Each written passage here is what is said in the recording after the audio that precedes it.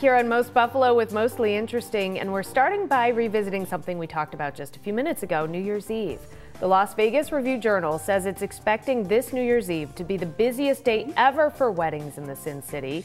And that's because of the date that you might not have realized what it is yet. It's 12/31/23, but when you write it out, it's a repeating pattern, 1-2-3, 1-2-3, and you couple that with a day that's typically a big celebration day. It's a recipe for a lot of couples wanting to cement a special day as their anniversary. So here's the number Las Vegas is looking to beat, 4,492. That's the single day record for marriages in that city, set on July 7th of 2007. And that, of course, was a lucky date for a lot of people because written out, that's 777.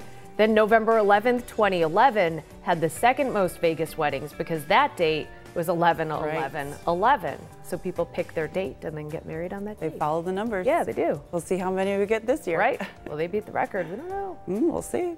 All right. We have already talked this week about things you can do for disposing of your Christmas trees, but when you're ready to get rid of them. But maybe one group you didn't expect would want the trees. Alpacas. An alpaca farm in Connecticut spoke out about the benefits for their animals and the farm. Roaring Acres Alpacas owner Allison Minch says the trees are good for their digestive systems. She says the animals primarily eat the needles off the trees, allowing them to chip the rest of the trees up to use for mulch in the spring. And many farms around here will also take your old Christmas trees to use up safely, including one group.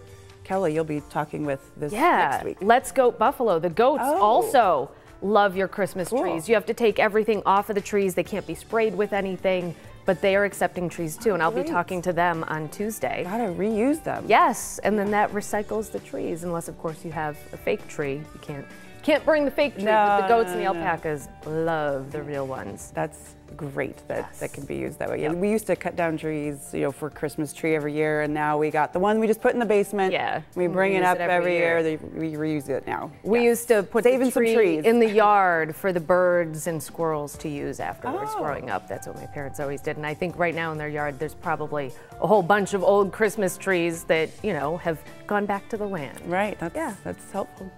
All right, so we'll have that story next Tuesday on Most Buffalo for you. But ahead.